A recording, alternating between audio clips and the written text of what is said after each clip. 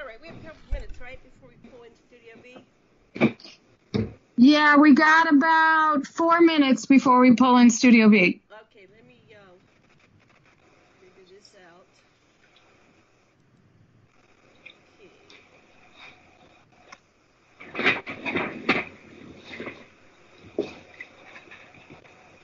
Okay.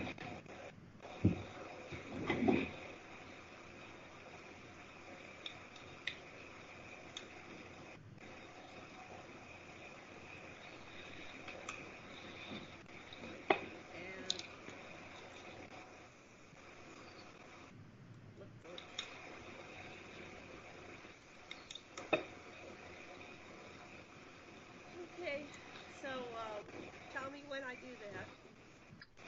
About 3 minutes, right? 3 minutes, 4 minutes. You still have 4 minutes. It's only 7:53. We need to pull them in at 7:57. Now 3 minutes. Okay. So I made a page on Aquarian Radio. I put a bunch of links to different things we could chat about. Because I was reading, you sent that one link. It had the discussion about memory and COVID, right? Working memory. I'd never heard the term. So I was just in the middle of reading it when you guys called. Yes, okay. And then I made a page full of lots of links, lots of things to look at on AquarianRadio.com. All right. I'm going to pull it up myself. Okay. Fun day today. Yeah, it's tax day for me today. It's what? Tax day for me today, and we couldn't get it to work. So now I got to mail my return to New York State, and they don't accept manual returns. So we'll see what happens. Yeah, I don't know. Let's see. Taxation is theft. Yeah. Oh, yeah, it's tax day. I sent mine in a long time ago. But I have an accountant because I don't want them coming at me, so he does it all. He's pretty reasonable. It's like you buy your piece. Okay, so if you look at Aquarian Radio, there is a show page. I'm going to disconnect the other one from the other lady that didn't show. Did you see it, Sasha? All right, let's see.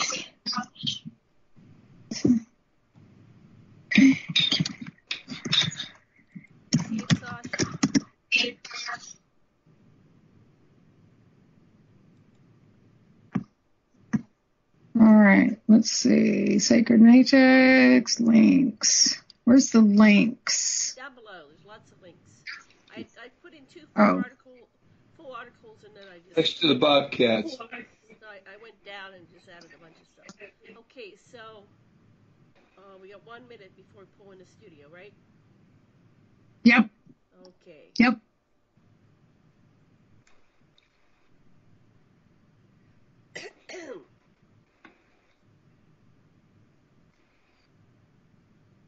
So have you guys seen the movie The Fourth Encounter, the new one about Nome, Alaska? No, did not. What's that about? No. Tell us about it. Do you guys know anything about that case? It's about missing people. They think it's ET kidnappings. And there was a therapist who noticed similarities in cases of all the people she was counseling. And so when I researched the story, there was this information out there. We got to pull Studio B in. I'll tell you later. Let me do it now. Okay. But you can rap about that on the show. Okay, great. Because I'm curious to know what you guys think. Yeah, let's kick it around on the show. Okay. I think that's right.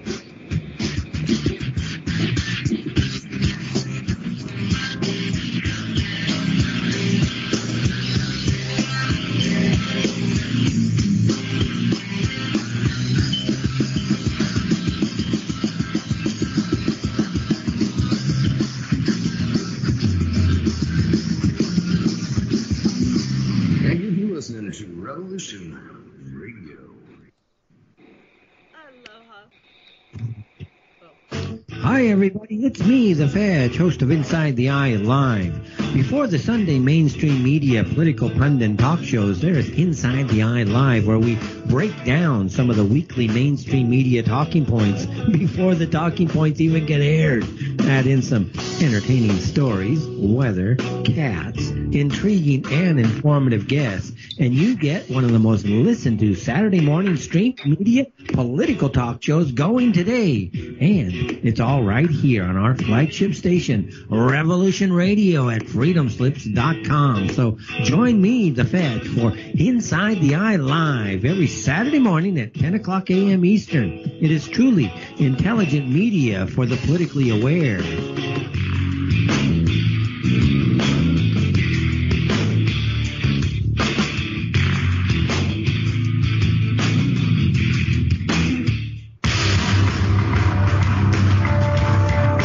My name is Mr. Rowe.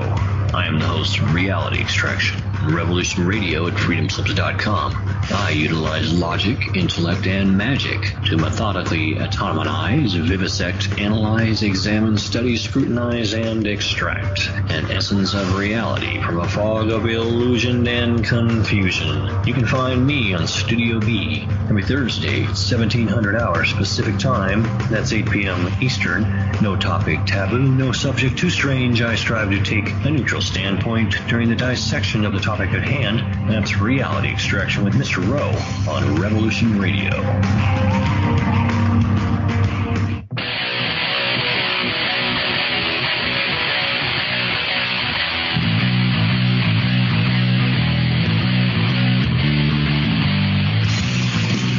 All right, good day wherever you are in this world. I hope you're having a great day here listening to Revolution Radio.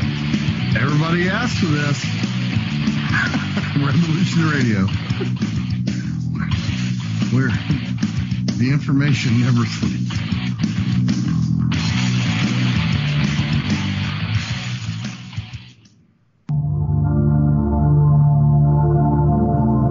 Welcome to Sacred Matrix, a divine paradigm of love and universal consciousness, with your host, Janet Kira Lessin and Dr. Sasha Lessin. Together, we transform the world. And now, here are your hosts, Janet Kira and Dr. Sasha Lessin.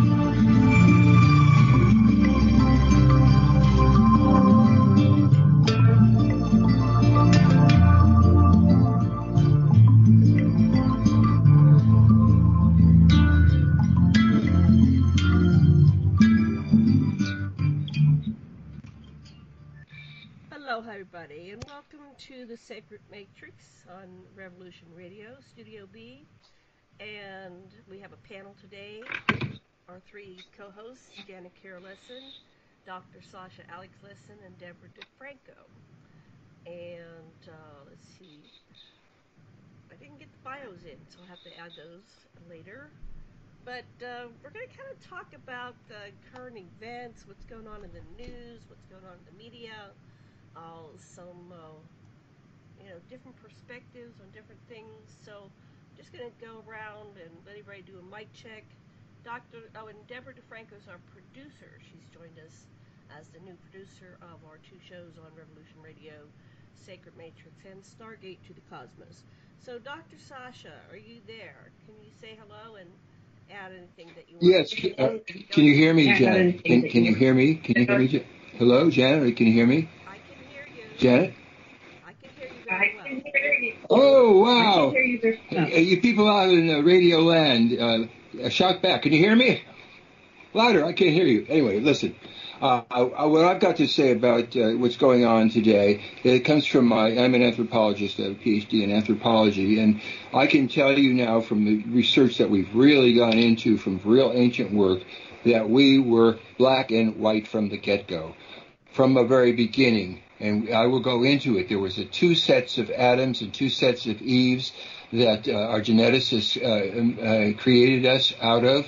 And I'll have a chance to talk to you how that came about and also about the way this comes down into, and one of the things these people ultimately did, they made us for slaves, and it's the legacy of slavery that we're dealing with all over the planet today in the Black Lives Matter. And I can tell you, from our deep studies, is that when a group is oppressed, that it's perfectly natural for them to feel anger, and if they turn that anger into understanding, then it comes to effective action. And I think that's just where we are now. My studies lead me to conclude that the time has come for us to have a new age, and that this was presaged by our founders, the Anunnaki. We'll talk about that. And this is it. It's coming about. It may seem tumultuous because it's a perturbation that shakes us all up, but in the end, it's going to be good. Okay, so... Pass. Thank you, Deborah. What do you want to talk about today? Well, I want to talk about the movie The Fourth Kind that's on Amazon Prime right now, that is about a series of suspected alien abductions, ET abductions, in Nome, Alaska. Is that a new production, or is that the one that was out a few years ago? I think I saw it. No, this is a brand new production that was made in 2020. That's a remake of the one a few years ago. Now, the difference in the one that they made this year is that it overlays real video from the case, from the therapist that was doing the sessions with all the patients that were reporting very abnormal things going on in their lives. Several of them committed suicide and actually killed their families out of sheer terror for what they saw and the memories that they recalled and recovered. Now, this therapist actually videotaped these sessions, had other doctors come in. And so in the movie, because there's a lot of naysayers out there about this case, so in the movie, they actually, they split screen and show the real video from the therapist records along with the artistic movie side by side, so that it's done to kill the doubts, because there's a lot of misinformation out on the internet about this case. If you can get that link and send it to me, I'll put it up on the show page. We have a show page on aquarianradio.com. I don't know why people call when they know I'm on the radio. Okay, and can I link the movie that's on? It's on Amazon Prime. Is there a way to post that as a link? I'm looking now. I see The Fourth Kind from 2009. Oh, it's called The Fifth Kind? No, it's The Fourth Kind. Here, I'm going to... Yeah, send me... If you go to the navigation bar, you click on the movie, and then you go to... I'm not sure how you send it. Anyway, I'm getting the old one. Unless they... No, they wouldn't have redone that. Yeah. No, this is a brand new one that was released in 2020. Okay. We will take care of these technical things, and let's go on with the content right now, please. Okay. So, anyway, so you're saying they overlaid the original... No. Okay. The story is, it's a therapist in Nome, Alaska. Nome, Alaska is an isolated city in Alaska, and the only way to get there is to fly in. There's no ferries and there's no roads. There's about 3,000 people that live in this town. So this woman was living somewhere else and was coming to Alaska and doing therapy on a regular basis. And then she moved her family, her husband and her family moved up there to do some research. Her husband was initiating the research and he dies. She has a memory that he was murdered. But at the end of the movie, it shows something different. I don't want to give the movie away for anybody that hasn't watched it. Okay. Right? And what the police are implying is that she had a screened memory, that it wasn't the correct memory of what actually happened. Now, in the movie, her daughter gets kidnapped. There's actually video, but it's very distorted, because every time video of the ETs there's video of the ETs. There's interference, so it's not clear. So bits and pieces are coming through. But the doctor, in all the sessions with her patients, when she started noting the similarities, she found the similarities in 300 people. So it wasn't just a few people. And they were all coming to her with the same symptoms and reporting seeing the same animal, an owl, which is often in the screened memories that the ETs leave, right? Right. Mm-hmm. Now, her and her children get kidnapped. Her and her son get returned. The daughter doesn't get returned. And so these other doctors that are assisting her, they actually do a regression on her. And during the regression, they all get kidnapped, and it's on video. Now, in these videos, she videotapes all of this. So they took the videotapes from her personal records and overlaid them with the movie shots. So you can see where there's similar scenes to the actual video, the actual events. So this isn't in relation to the old movie. It's in relation to the doctor's video files of these patients and of her meetings with the other doctors. Now, Sasha, you'll find this very interesting. In the video that was captured, they're speaking, the ETs are speaking ancient Sumerian. Now, right before her husband died, he reached out to a doctor who had spent his career studying ancient Sumerian. And after her husband gets murdered, she realizes her memories may not be correct, or she's not recalling everything. So she goes back to the scene of the murder to see if she can discover anything that will help her figure out what happened. She finds this doctor's number in a book that her husband was reading. And so she called the doctor. And so they started talking. The doctor immediately came to visit her. So there's real recordings of them talking, again, overlaid with the movie version of it. So they'll do the split screen wherever they have a video from the doctor's records, similar to a scene in the movie. They split screen it so you can see that it matches the real event. Because there's, like I said, there's a lot of naysayers out there saying this didn't happen. At the end, they don't bring you to a conclusion. They encourage you to develop your own conclusion, but they point out particular facts. After her case, after her investigation, the FBI has come to Nome 250 times. Now, Anchorage, which is not too far, investigating this. Now, Anchorage, which is not too far away, they have come to Anchorage 350 times. They will not explain why they've come and why they visit. At one point, she was brought up on charges for possibly being involved in her husband's murder and in her daughter's kidnapping. Now, her daughter has never come back.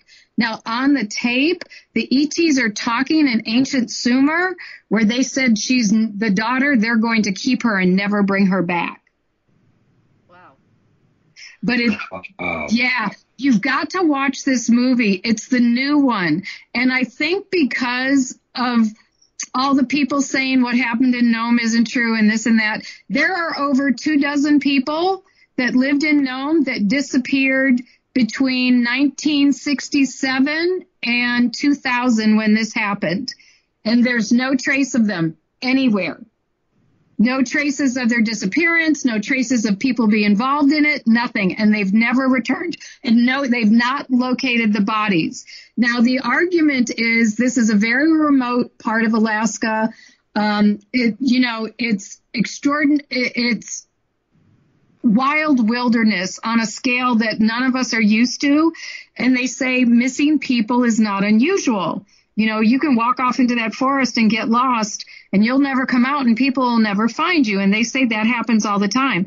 But I find it unusual that over 24 people went missing and there's no trace. All ages, all walks of life, all different things. Like they would be on an errand and never make it, never show up and never come back again. So I'm trying to do more research. There just wasn't a lot out there about the case. And like I said, when you look at the facts that they present, it's very, very hard not to believe what you're seeing. I found it, and I put the link up on my Aquarian Radio page for today's show. They've changed the name to Close Encounters of the Fifth Time. Contact has begun. And Dr. Stephen Greer and Daniel Sheehan, No, that's not it. That's not the movie. These have, like, all-stars in it. Hold on. Let me see if I can get it real quick. Anyway, we'll go on to something else. Yeah. I found one with, okay, so this is a different one. Can't find the one you're talking about. It's still, there's one up that's coming up that says Close Encounters of the Fourth Kind, and this is Close Encounters of the Fifth Kind. Contact has begun. All right, we'll find it and we'll put it up on AquarianRadio.com. Anything else you want to say on that? It sounds very interesting. I will definitely watch it, and we can do a follow-up report on it next week. To see if we can find out more. Oh, you know what? You're right. It's called The Fourth Kind. It was made in 2008. I'm sorry. I don't know why I thought it was 2020. Okay, so that's... It's got Mila Jovovich, Will Patton, some very famous actors in this. Yeah, that one I saw when it came out originally. Go ahead, Sasha. Well, Deborah, if you were going to imagine what's behind all this and just in wild intuition or whatever, what do you think's happening in this case? I do believe that ETs are kidnapping people, but not for the reasons that people believe, right? I believe they created us, right? And they're concerned about what we're doing on this planet and what we're doing to ourselves. I mean, we have not been kind stewards of the planet, and we have a lot of diseases and illnesses, and COVID being one of them, that we're causing because of our poor stewardship. Now, I believe they're trying to make sure we're healthy. I also believe that they're using our DNA to repopulate other planets, because I believe that's what the process is, right?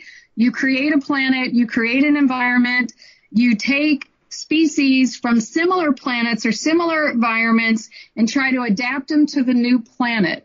I think seeding planets is something that has gone on for a very, very long time, and I believe it continues to go on. I believe the ETs are abducting people to make sure they're okay and to monitor our health and our DNA throughout the process of humanity existing on this planet. And I'll hand the baton off to you. Okay. What do you want to say, Sash? Wow. Wait just a second. Just fiddle for something while I recover myself. We are their people. I believe they're trying to monitor us and take care of us, because if they wanted us, they could take us. If they've got the technology to do everything we believe they have, and we see that their presence has been here thousands and thousands of years before human in this incarnation were here. So they obviously have the technology to do things that are unimaginable to us. Right. So I got it. I got what I was trying to think of. I don't know if the researchers looked at what I would look at, which is what are the behaviors of these people that were abducted. And my first fantasy was they took all the litter bugs for littering in whatever level that was, all the polluters. That there was some that these were people that either needed correction, or there might have been a multiplicity of causes, like somebody's really fertile or they have red hair or something like that. but that was it. They could. What are the characteristics of those that were taken would be critical data from my perspective. I agree, because one of the things I've found in my research is they have a tendency to take people that are very submissive and don't question things, right? I've studied that people who are very strong-minded, they have a difficulty planting those screened memories, right? People who are strong-minded and not easily manipulated, I think they leave alone. It's the ones that they can easily manipulate are the ones that they have a tendency to abduct.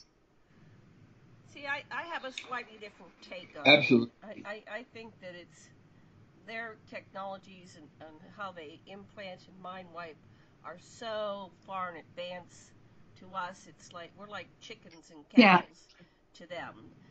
They're looking for other characteristics and qualities, and it's often a certain blood type or a lineage. George Casavillas was saying that they have taken every human being alive on this planet that's ever lived, and they periodically take them up until they're like in their late teens or something, and then they select the ones for their program that are going to work out the best, and then they continue to contact them, sometimes their entire lives, sometimes in previous lives. So they got the certain type of soul relationship that goes beyond the current incarnation. So that's what my research is showing. Sash, you have anything to add to that? No. No. Okay. I have a question though. Who is they and what is their program? Do you want to answer that first, Sash? The Anunnaki. Go ahead. Oh, I thought you were Go ahead, Janet. You want me to go? Okay.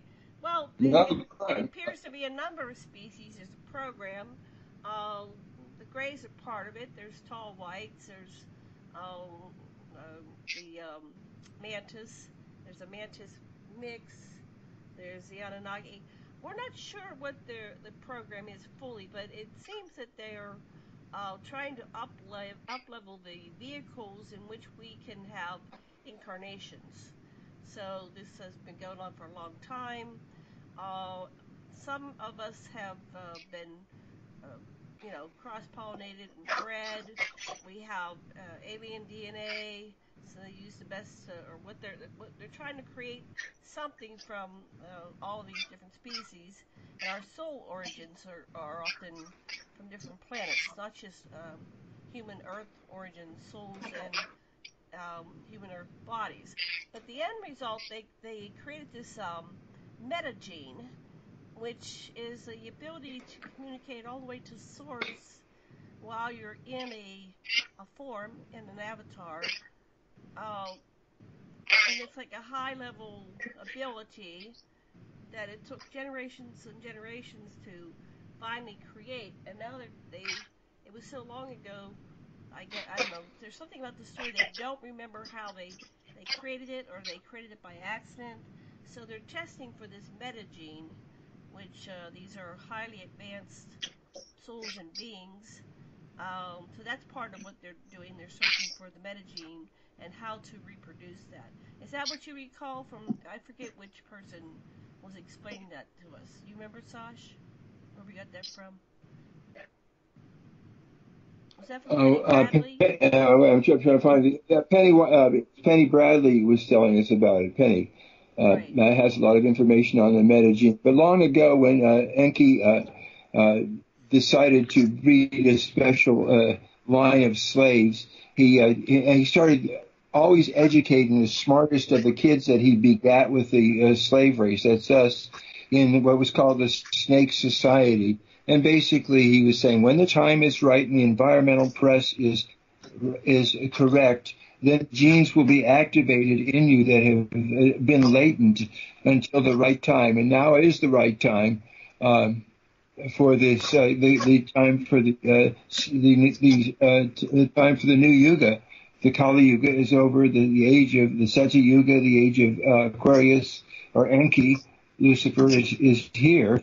And we're just going through the perturbations as the Kali Yuga, the dinosaur thrashes its last. Right. So you were tying something into the Anunnaki more, what information did you want to present to us today, Sasha? Oh, I was just what I was just going to talk about is how it came about that that we came about, and there was actually a lot of different things were conflated in the Bible in its various permutations, but basically there was two really big creations, two Adams and two Eves. The Anunnaki are these great big people from the planet Nibiru. Which comes through the inner solar system here every 3,600 years. It did in those days anyway. And 450,000 years ago, they came and they were looking for gold. They found it in Southeast Africa, and they were shipped it up the Persian Gulf and flew it to a base on Mars, transshipped it to their planet, where it was transformed into white powder of monoatomic gold and filled up a hole in their ionosphere that they had created by thermonuclear war. And so they had miners, people from their planet thought they were going to save their planet, and they volunteered, and they came to Earth, and they were under the ground for a long time. No sex, not enough beer, and so forth. They were on the verge of mutiny, and their head scientist, who'd been experimenting with Homo erectus, which was an intelligent hominoid who was already on the planet, from the seeding that had happened as a result of the Council of Hatona on Andromeda many hundreds of thousands of years before that. But in any case, Homo erectus was in Africa, and the scientist, Lucifer, was just utterly fascinated by Homo erectus because Homo erectus was telepathic, could seem to phase in and phase out even sometimes, but was letting all the other animals out of his traps. And he looked at this. He said, "This is an amazing being. It's a human of some kind, and it's telepathic, and it's compassionate. The Anunnaki, my people, are just warmongers. They're dominator consciousness. They have no compassion. They've got to talk all the time. And so I bet you I could use our genome with their genome and make a new species here. I'll foment the miners to revolt, and then I'll come up with my solution. I've got a slave species I can make." So that's exactly what happened. And when he made the slave species, the boss came down and said, "What is this? Your experiment you're doing? I want you to keep these guys working, and if they don't work, volunteers, just execute them." And he said, "Hey, no, we ain't got to do that, bro. All we got to do is just we'll make obedient slaves." And so they had a big fight about it, and the compromise, well, okay, you can make slaves, but they got to be clones. I don't want breedables. Okay, deal. However, they made them breedable, and that was the first, the boss wanted to see him, so he came out from Africa up to their place at Basra in the Persian Gulf. And the boss, that's Yahweh, and Leo, who was next door, came by to see these creatures that were just supposed to be. They made a female clone too, and so they could amuse each other with sex, but they weren't breedable as far as the boss was concerned. And he sees this little girl. She's obviously pregnant. She's not a little girl. She's like 15 or 16, and she comes right up to it, all chatty. Look at the clothes I made, and see this table I'm making and she was just talking like a chatty little girl. And the boss Yahweh was immensely enraged. He said, "You were just supposed to make clones," he says to Lucifer. Get these things out of here. Go have them breed in Africa. So, anyways, that was 300,000 years ago. The first, and these were children they made from zygotes with the Homo erectus, plus their genes, plus they put the fertilized zygotes in Anunnaki women. And so there are two different Anunnaki women, and so you get two different babies. And the first boy that they made that way was a brown boy. His skin was red-brown like this clay of Africa, and he had dark, kinky hair, and he was just like Nibiruan boys, except he had a foreskin, which they lacked. And that came out of Nimma or Lilith. The first girl came out of a blonde mother, Damkina, Lucifer's wife, and she was a sandy blonde with blue eyes. So from the get-go.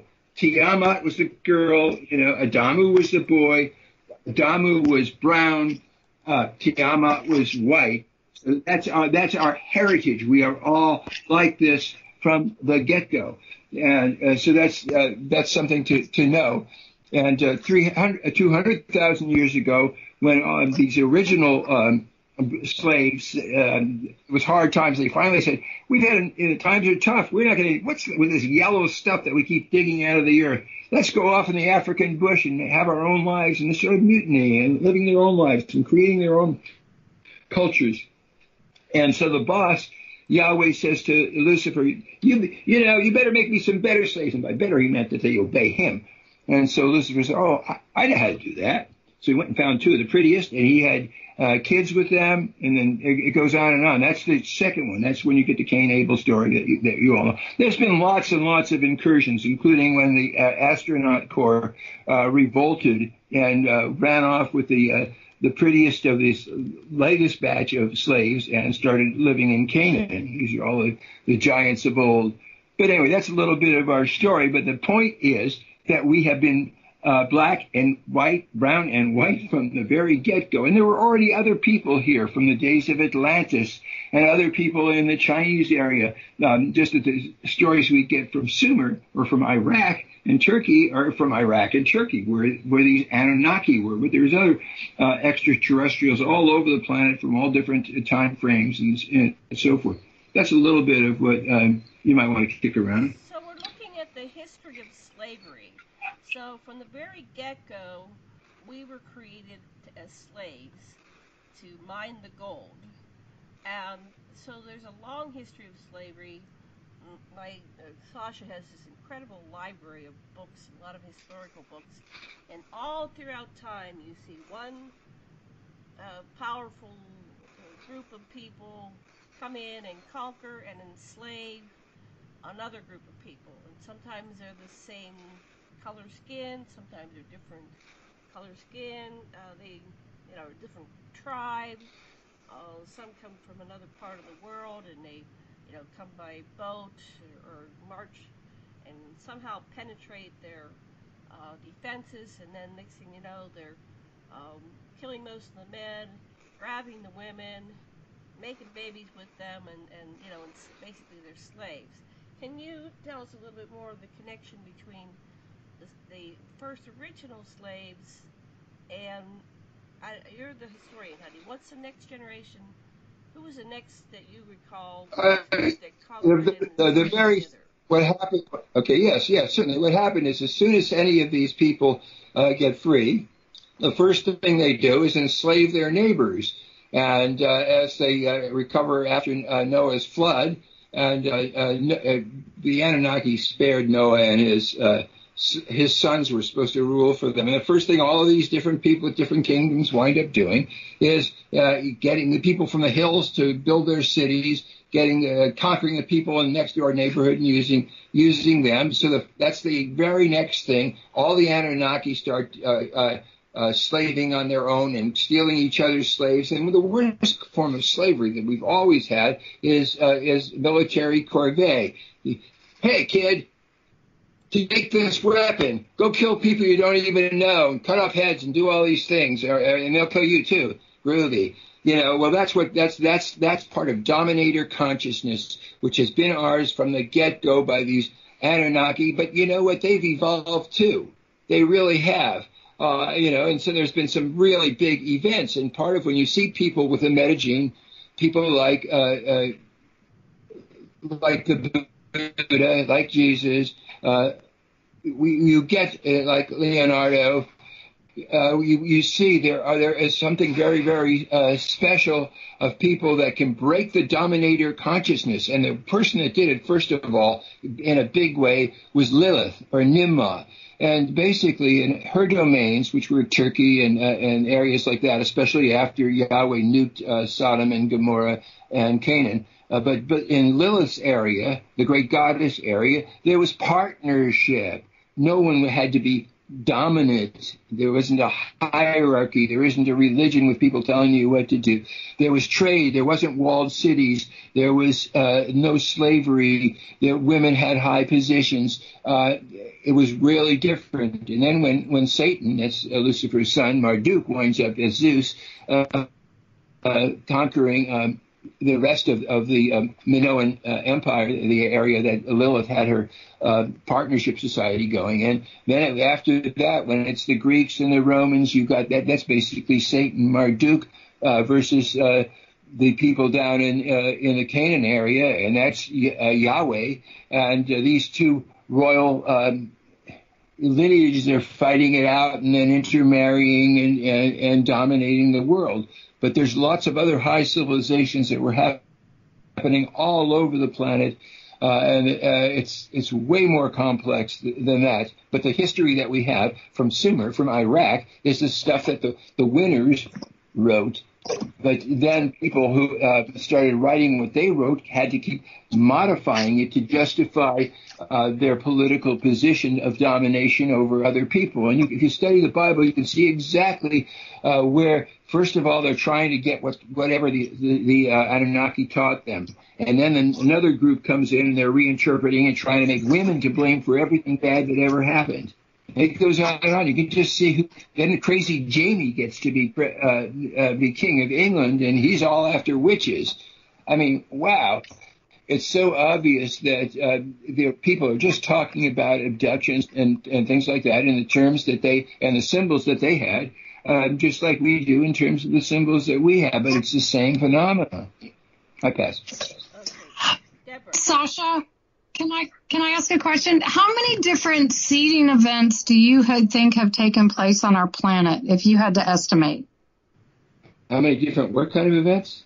Seeding events. Like I asked you this question a few months ago, and I said there was multiple seeding events. The Anunnaki weren't the only ones, right? Oh, yes. It's very difficult to say how many, but I can tell you about the story that we get from a whole bunch of different records. Is that as people, as humanoid people, Lyrans, we're all descended from the Lyrans who were attacked by the Dracos. As they came here, they fought wars with the Dracos and so forth, and finally, people in the galaxy were getting really upset, and they called a peace treaty. The planet called Hatona in the Andromeda group, and they decided that they would make proto beings in the terraforming, because a lot of different people species were interested in terraforming and settling the Earth, and the Dracos had been here 1 million years before the humanoids, because they had put the moon in place and settled on Lemuria, and their dinosaurs, which was their beef, were all over and so forth. That was way before the Atlantans came to Atlantis, or the Maldecans came to the Gobi Desert. And so, but in any case, every species that every ET species that had something going on Earth could put into this proto-human. And so the one reptilian species and 12 humanoid species contributed genes. The reptilian species gave us our brain stems, fight or flight, automatic regulation, all that, thinking, and each group thought this part's going to be dominant, and so forth. And so we have different contributions, and Homo erectus was the being that then evolved from the proto being in the African area. Okay. We know that the small people, probably the Greys of some kind, have rescued and taken care of the Zuni and the Hopi and the people of North America. We know that the Chinese, there were people that crashed in China. We know there was a major Stargate ways of getting really easily from Venus to Earth. Matter of fact, the city that just burned down in Earth was where the Venusians regularly come here. countless individuals and small groups of ETs, as well as organized larger groups, have interacted with Earth and made babies with us and taken us aboard and used our genetics. Lots and lots. Some have been invasions. Some have been like the people from Serpo who came. They did an exchange. 12 Americans went to Serpo in the Zeta Reticula group, and they sent an ambassador and a technician to help us make our anti-grav craft so we could stand off the Nazis. But the Nazis won anyway because of Project Paperclip, where they brought the Nazis over to take over the military-industrial complex. Well, the Anunnaki have seen all these things going on, especially since Marduk got control of the Earth and started pitting everybody against everybody else. And Nanar came back as Allah, and his agents started fighting Marduk, Satan's agents. But ultimately, Satan was in charge, and he started pitting all these different centers of power against each other so that none of them really realize that he's on top. So you have the intelligence services, the oil industry, you have the Western Alliance, you have the Chinese, and all these different, and there's the monetary things, there's the different churches, and all of these things had the hidden hand was Satan, and he has 300 of his Anunnaki followers, and then lots and lots of hybrid in between people like Kissinger that run things like that. No, it's never stopped. ETs have continuously been in touch with Earth, and they're in touch with it right now.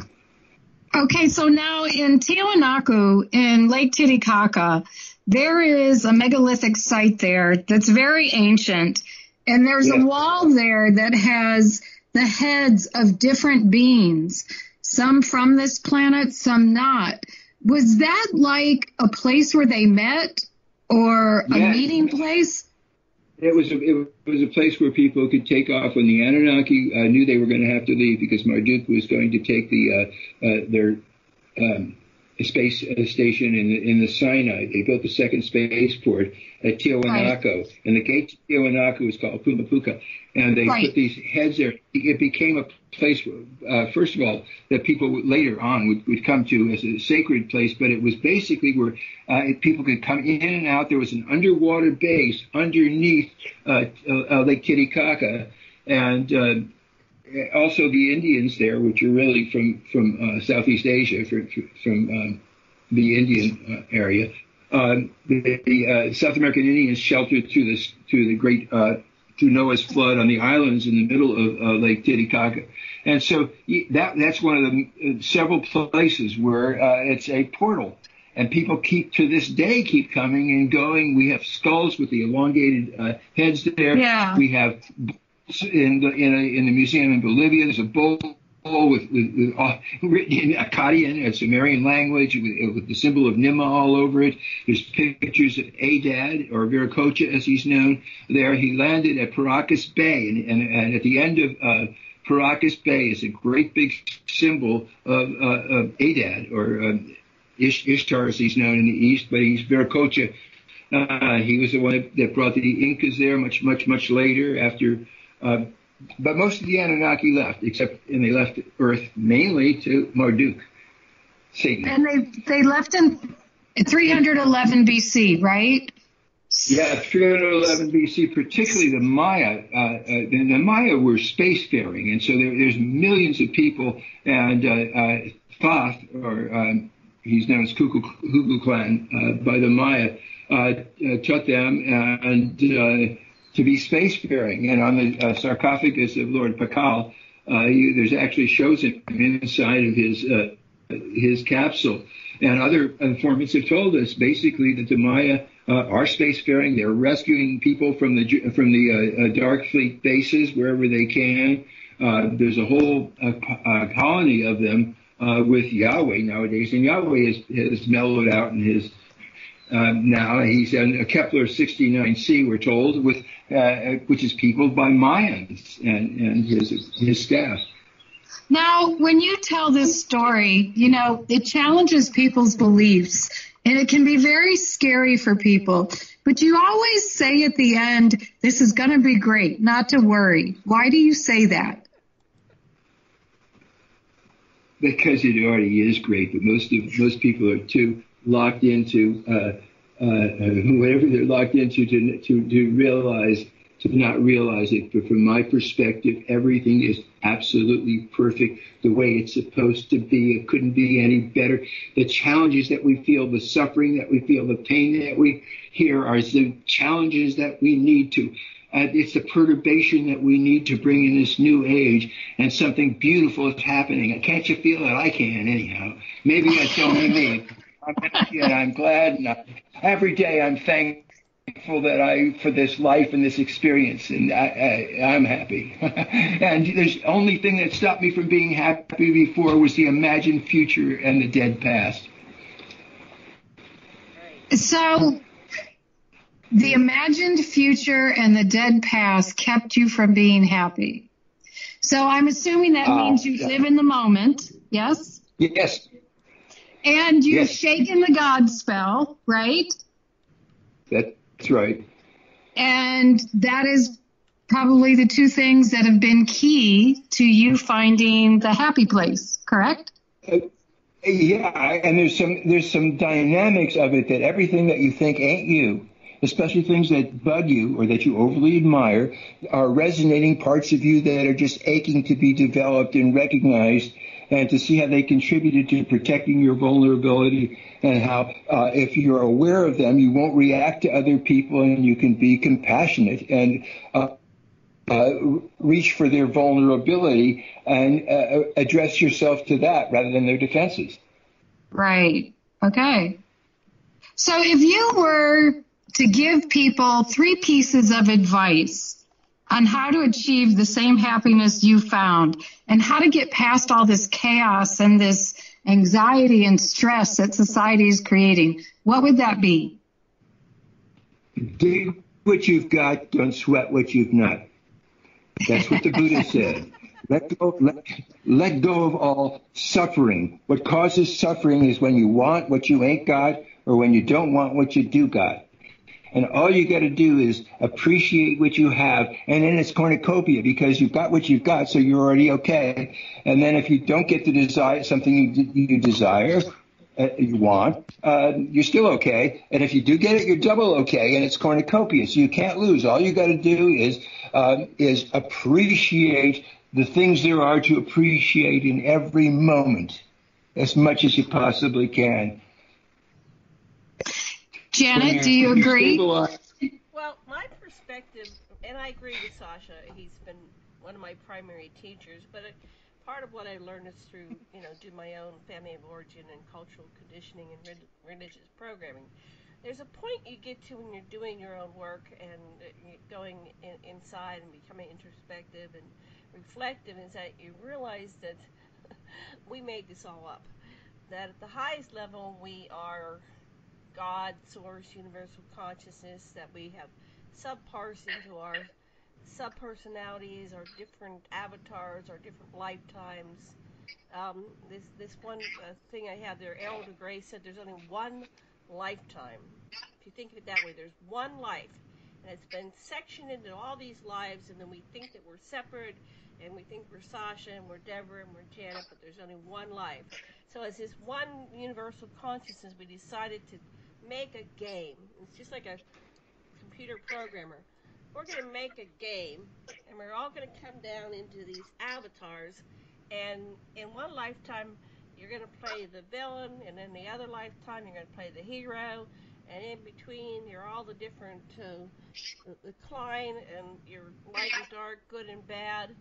But if you watch a play and there's a villain in it, at the end when they're doing the curtain call, the one that gets the biggest applause are the villains, because the villains are the catalysts, and they make things so extreme that you have to make a decision. You can't sit on the fence. You can't be a little bit pregnant. You have to commit yourself to somewhere, and eventually that will come. You have to commit yourself. You can't just be neutral. And so that is what accelerates your growth through these things that we're calling lifetimes. So I've come to that awareness, but when you come to that awareness, it doesn't stick. And So you come back into this other awareness, and you're having reactions to your own stuff, and you think you've arrived, you think that you're finally got over everything, and then something bigger comes, and it's like, yeah, I'm in the game, I'm in the matrix, I'm still participating in the game. So that's kind of an overview.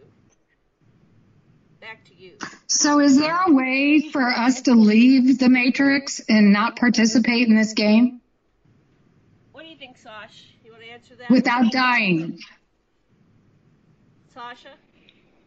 Well, the first thing, yes, can you hear me? One of the insights of existential therapy is that when a person asks a question, there's several things behind it. One is they have a hypothesis, a guess about how the other person's going to answer. That's very interesting.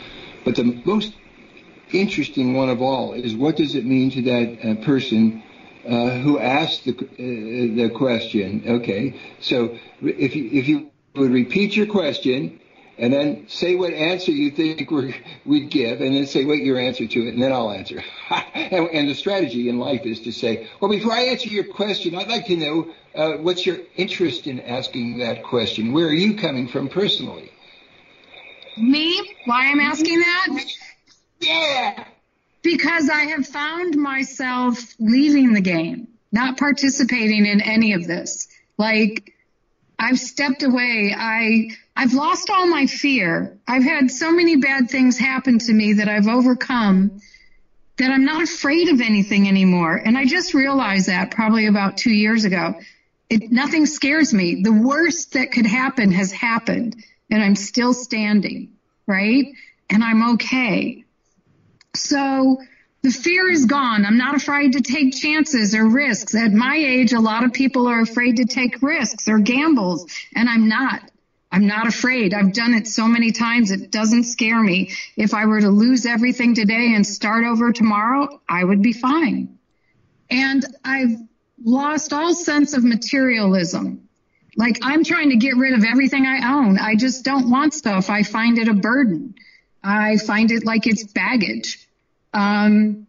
Money, I could care less about it. I need it in this world, in this matrix, to survive, right? But I'm trying to find a way to change that dynamic. How can I become self-sufficient the way the natives were and not need any of this infrastructure or any of this matrix that's been created for us to depend on? I'm trying to teach my children how to leave this matrix. I foresee a different life for us. I believe the Native Americans were the closest way to the way we should have been living. I believe we could take lessons from the Six Nations on how they were warring and came together and lived as a peaceful people. The founding fathers didn't go to the Tuscarora for advice for no reason at all. So there's something more we should be looking for, and it's not the stuff in the matrix. I'm passing the baton off. Okay. So I love what you're saying about listening to the native people. I really feel for that. As an anthropologist, I and my colleagues have gone to all over the world and lived with people from every persuasion. When we find that people, whatever their cultural symbols are always able to reach the point that the three of us have, no matter how they symbol it. And so that's it. And, we can feel much more connected with Earth if we follow the way of the native people. It's really stupid to say you can't learn from other people. We have this font of wisdom of these people that somehow survived and kept their wisdom together despite our love of gadgets. And it's time to listen up. And I think it's time to really look at intelligent reparations for people so that they have decent health, education, and life opportunities. It's like terrible the way we have treated everyone that isn't an old white man from the South. And basically, we've got to stop. It's stupid. It's stupidity. We've got to love one another and learn from each other. Well, that goes back. I agree. That goes back. Sorry, Janet, go ahead. Okay, let me say a couple things here. That goes back to the Anunnaki. The original racism came from the Anunnaki, who were predominantly, tall white people with blonde or light brown and blue or green, very light eyes. And then the people when they were hybridizing with human beings, for the most part, they were brown or black or red. So that was the original polarity. That was the original racism. They thought they were superior. They weren't even human. They were extraterrestrial. And we still have these dynamics acting out to this day. And, I challenge anybody to go back and listen to all the stories that are coming out about, the slavery going back to Washington, holding his slaves, and Jefferson. And I spend an evening watching those, and I just start, welling up with tears and crying and saying, wow, that was an atrocity. But it wasn't that long ago. My great-grandfather fought in the Civil War. My mother's grandfather fought in the Civil War. So, we're just talking 100 and whatever it is, years ago. So I'd like to look at that in the second hour, because this is where it originated from. This dominator, we're an advanced species, we're from another planet. And there was a point where the Anunnaki had to go underground because the humans realized that they could harm or kill Anunnaki. Of course, they have the ability to revive, but they started making a barrier between themselves. They were very accessible at one point, and they walked among us. But then they started to put on the mask, like we see with both, and they built cigarettes, and they had the priesthood and the kingships, and they made a decision to withdraw from the earth. But some never left, but a large majority of them left. And after a long war, which resulted in Sodom and Gomorrah and the destruction of most of humanity at that time, they decided to leave the planet and leave it to Marduk to rule. So, and this all is tied into slavery throughout the ages, through the, talking about the royals, why the royals are this bloodline and they're better than us, and all that stuff. So, Sasha, do you want to say anything, or Deborah? We have, 2 minutes before the break. Yeah. Well, the one thing my entire childhood that I've never understood, I never understood where the concepts of royalty and slavery came from, because Homo erectus didn't deal in those concepts, right? So I've always wondered that. And since I've been a little girl, I've been obsessed with two things: slavery and Native Americans, only to find out when I got older where I lived and was born is Tuscarora Nation land and the last stop on the Underground Railroad. Interesting. So, what did you want to say, Sash? We have 2 minutes? So, if you look at the level of civilization in eastern coast of North America at the time when the English and French and Spanish were coming, you see that the Cherokee Nation was an agriculture nation. They had translated the Bible into Cherokee. The League of the Iroquois, the Hosewani, was a democracy. These are high civilizations working right where the colonists and the people that came from Europe came with this writ, this law that they could kill the people and take the land and the resources of every place that didn't believe in their particular brands of Christianity. This is a license to murder people. This is typical Anunnaki stuff, and they almost wiped themselves out. They had a North-South war where they nuked each other. We are doing the same stupid stuff they are. It's based on hierarchy, domination, who's on top. These are people who will kill to be the one on top, and they boss everyone underneath them. And women have no rights, and kids have even less. their cruelty to animals and cruelty to the environment, and it's such an obvious stupidity that people are getting it now, thanks to a little Norwegian girl and a murdering policeman, and it brought all this to a head now.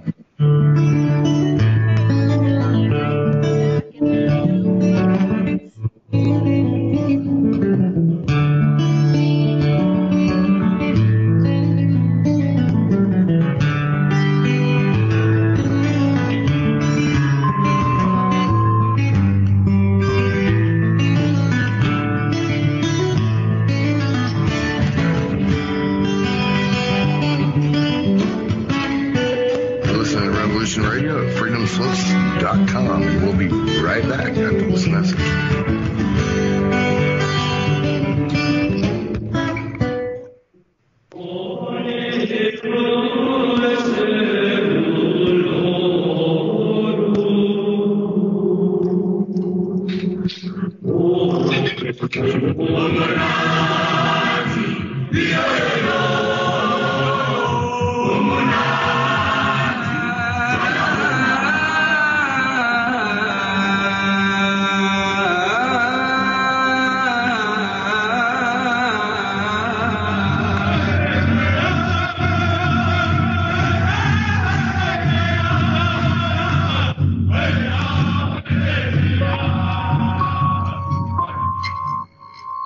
Join Revolution Radio every Wednesday, 8 p.m. Eastern Time on Studio B for Momentary Zen with host Zen Garcia at freedomslips.com, the People Station.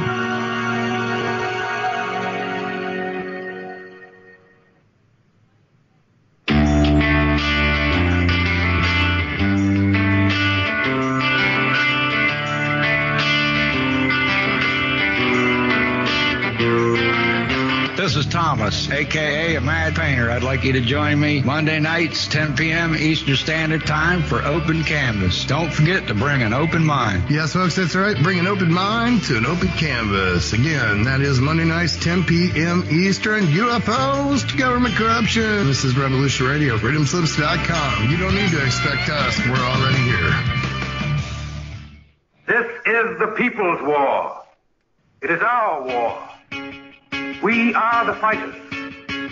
Fight it then. Fight it with all that is in us. And may God defend the right.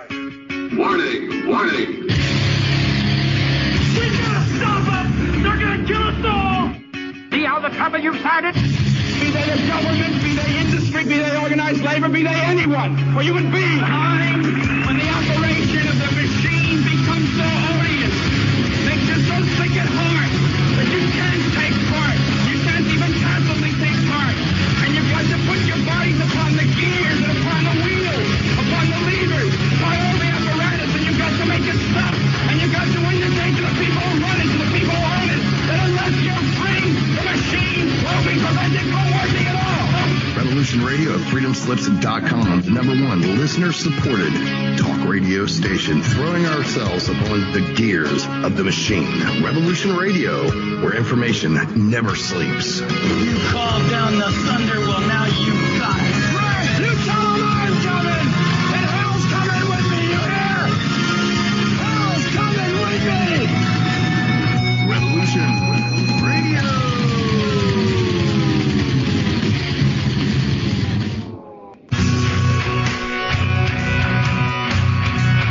All right, thanks for listening while we took that short break here at Revolution Radio, freedomslips.com. And now we're going to get back to your host.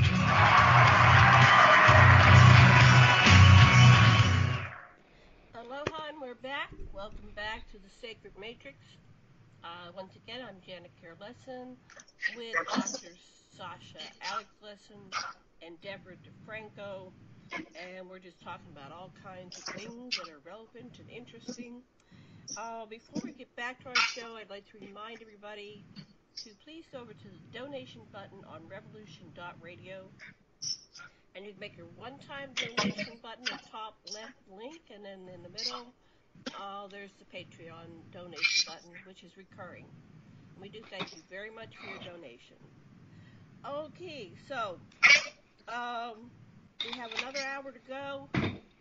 What I'd like to do is tie in the ancients to the modern. We have these current issues. The Anunnaki introduced plagues into our system.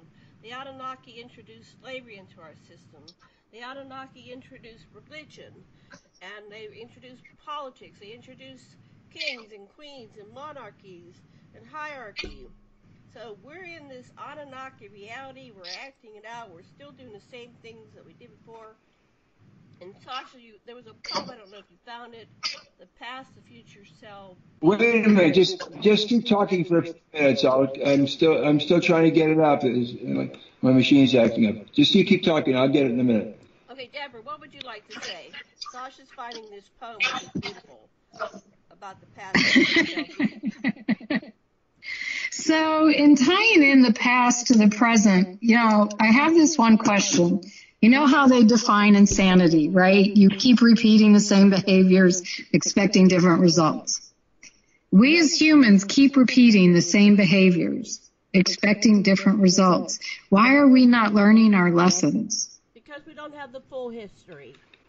We have this history that's been warped, manipulated, changed. It's very Orwellian. Whoever are the victors of the war write the history from their perspective and skew things and over, and we find ourselves doing the same things. And if we had to preserve history, we would be coming to different conclusions, and we could create that utopian society. It's not going to be perfect because then we'll be dead, but it's going to have interesting things to do, but we don't have to be killing each other. And so that's... So do you think we'll naturally evolve to that point? It's a crapshoot right now. We're doing what we can to get the truth out, but what we find is once somebody who's the researcher and the author and gets the truth out and then they die, somebody comes in and takes over the information and warps it and twists it, and it's just everything gets warped over time. I'm not sure why that happens or what's the grand design purpose for that, but I've seen it over and over. Researchers die, somebody comes in and builds upon their research, but they always twist it.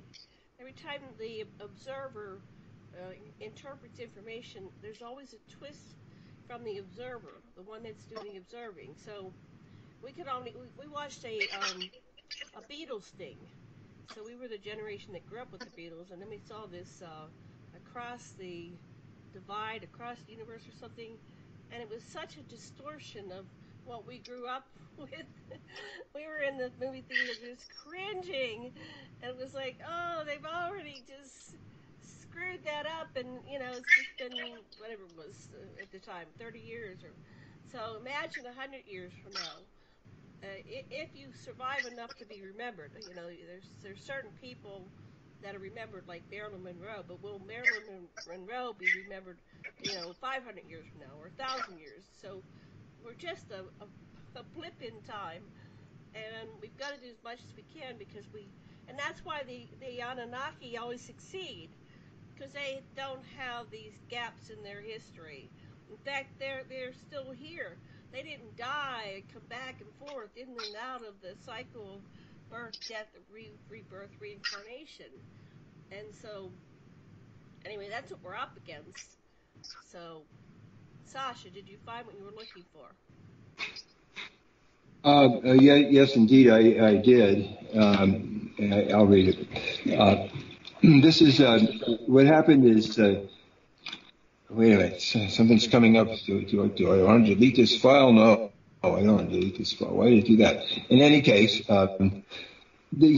after Yahweh had ordered the Sodom and Gomorrah bombed because they had gone over to Satan, to Marduk, and Marduk was bringing his soldiers up from Egypt too. So they were doing a pincer from two different directions on the Sinai spaceport, and so Yahweh ordered the end of the Salt Sea nuked, and it became the Dead Sea, and it wiped out Zoar and Sodom and Gomorrah. And they also bombed the spaceport in the Sinai.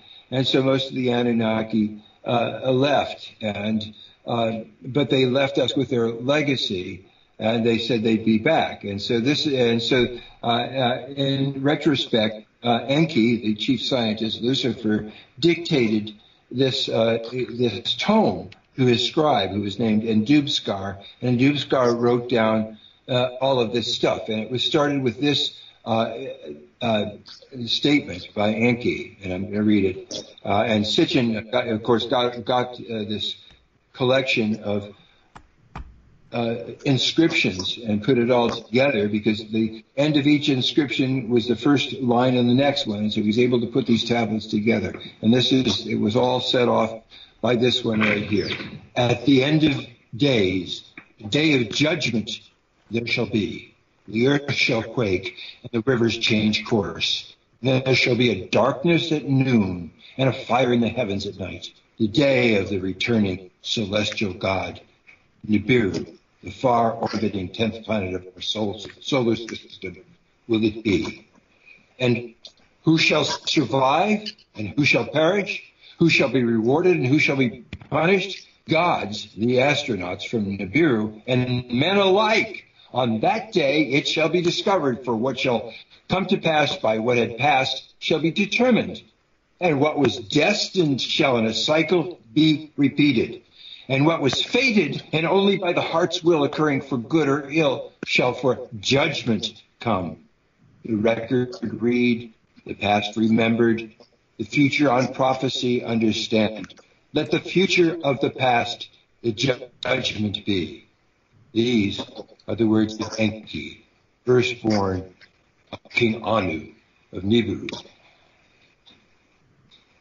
Yeah, it's been a while since I heard that. I love that. Deborah, what do you think? And that's a quote from the last book of Enki, The Prophets of an Extraterrestrial God, by Zechariah Sitchin.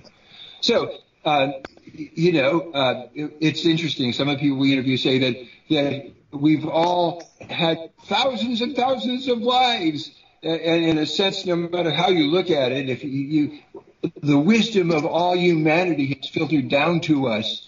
It's in our Akashic records, in the singularity within, where our singularity meets the experience of the singularity of everything and every molecule in the universe. So it's all there, and it's a good show. I'll turn it over to you, ladies. I like that. Thank you. It's a long time since I've heard that. So basically, the two brothers, Enki and Enlil,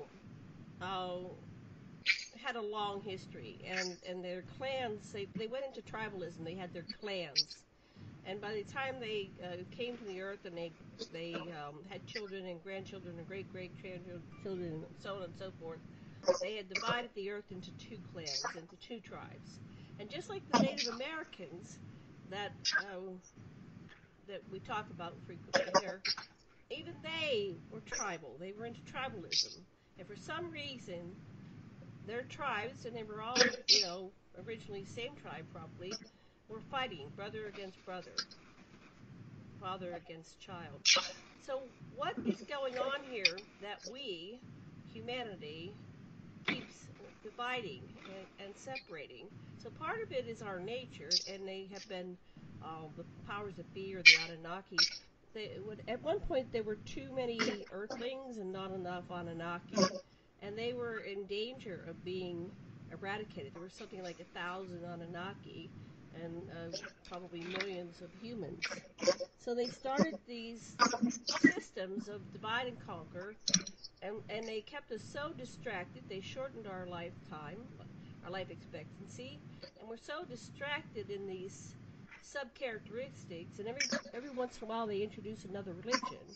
Like in the 1800s they introduced Mormonism, and so that's another division of policies and ideas and concepts, and that's another place where people war with each other and they kill each other. And then in the modern age they introduce the New Age religion. So one of their divide and conquer techniques is religion. Okay, so I'm going to pass the talking stick to Deborah. What would you like to say?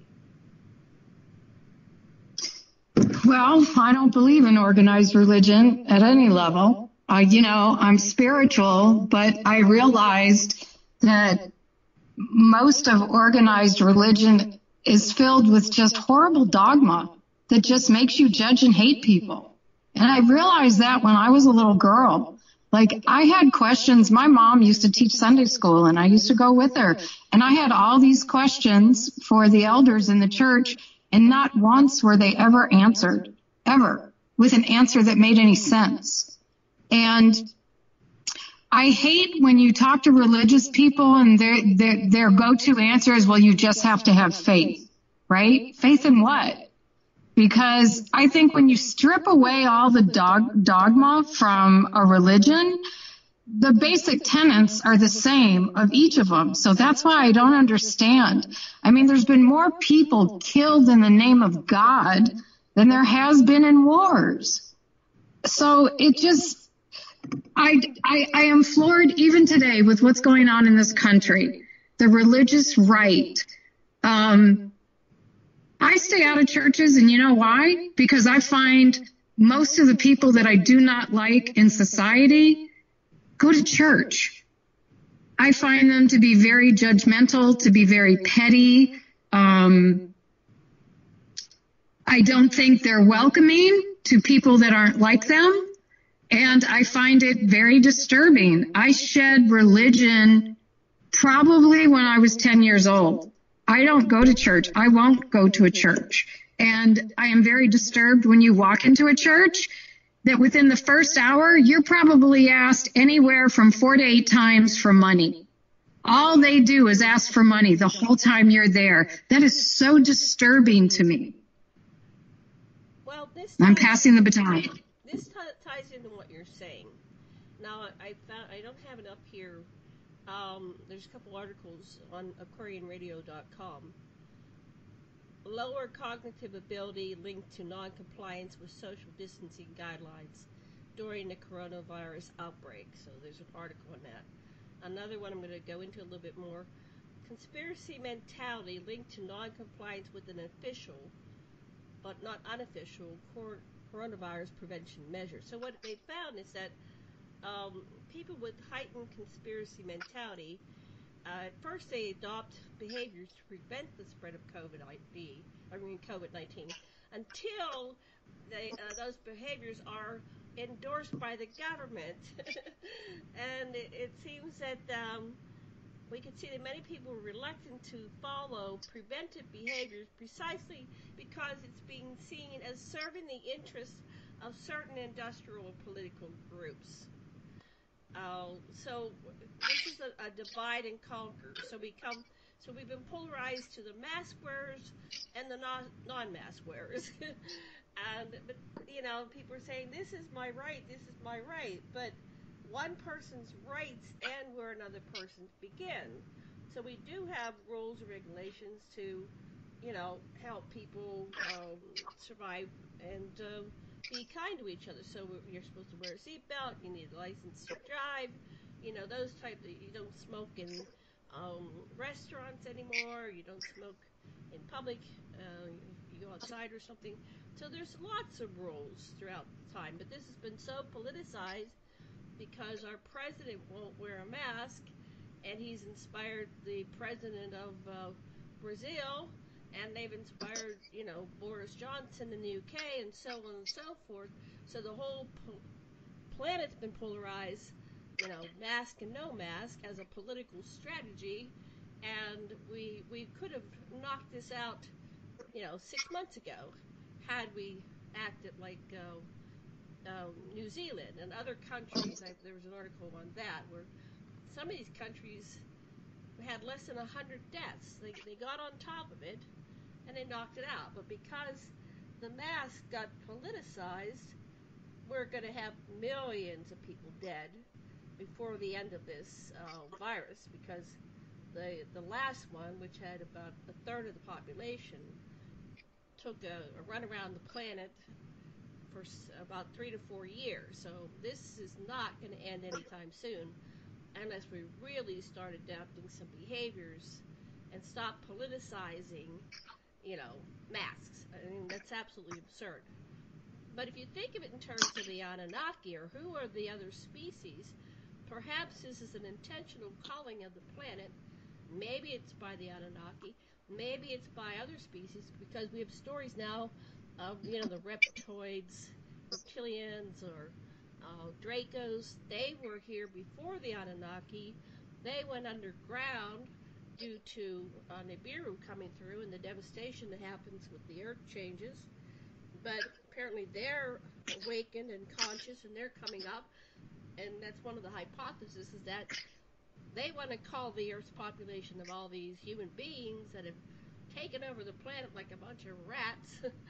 And so that might be behind the agenda. But it's not just a speculation. Thoth, the Anunnaki, one of the sons of Enki, known as Nigashita, wrote a book called The Emerald Tablets. And in that, he warns of the interdimensional beings that come in and they shapeshift and they take over the council members. And you think you're talking to, your president, but the president's been taken over by an interdimensional shape-shifting reptilian. And, you wonder with these people that are extremely psychopathic, and there's a difference between a sociopath and a psychopath. The psychopath is quite murderous, and his actions result in people dying. So we have a president whose actions, his intentions were made manifest by his results. And we have hundreds and hundreds of thousands of people dead, and by the end of this year, it's going to be hundreds of thousands more. So I'm going to pass the talking stick. Sasha, you take it, but both are welcome to make comments on what I just mentioned. Okay, yes. As I say, that this is the perturbation or disturbance that is, and some of the good things that come out of that is the realization of our unity as a humanity. How we all facing the same crises of climate, which is exacerbated by the racism that we have, and ultimately there is another good thing which is coming out of all of this, and coming out of something which was a fringe at first, but it really makes a lot of sense. And it's a prepper movement, which is like getting back to what our Native Americans know anyway. It's like one of the abductions that fascinates me. It's a apocryphal story is about the Grays abducted these two young boys, 12-year-old boys, and they gave them each a stable just filled with horse manure, and gave them each a shovel and said, clean up the stable. And one boy just didn't do anything. He just thought it was a stupid job. The other boy jumped in there and he was digging and shoveling, and then they interviewed both these kids, and this one kid said, well, with all that horse manure in there must be a pony somewhere. And it's like that. The prepper movement is our pony. Let's ride it.